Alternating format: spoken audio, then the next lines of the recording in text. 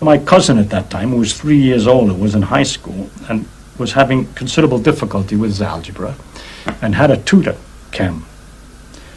And I was allowed to sit in the corner while the tutor would try to teach my cousin algebra.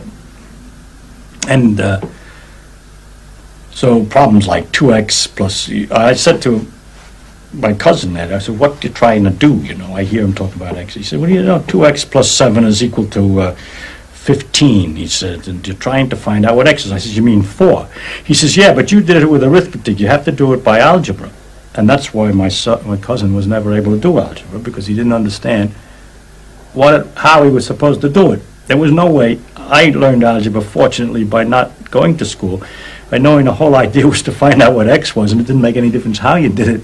There's no such a thing as you don't do it by arithmetic, you do it by algebra. That was a false thing that they had invented in school so that the children who have to study algebra can all pass it.